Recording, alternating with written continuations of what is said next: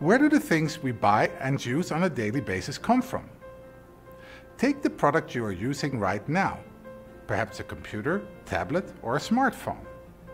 Who besides you buys it and why? How much did you pay for it? Who makes the computer, tablet, or smartphone you are using, and who receives the money you paid for it?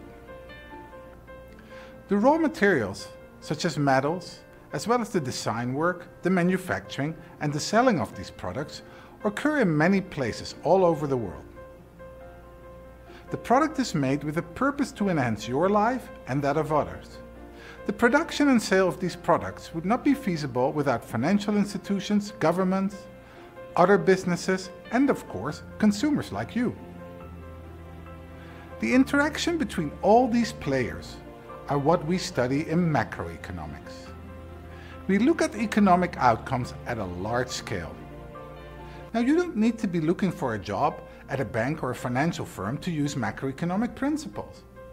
The principles have everyday and practical uses as well. This course explores macroeconomic principles and theories from your personal as well as from a business and policy perspective.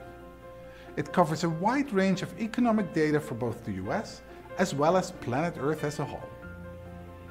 A solid understanding of macroeconomic principles will help you make better personal finance decisions, make you a better small business owner, and make you better informed about many of the current policy questions that we all have a say on.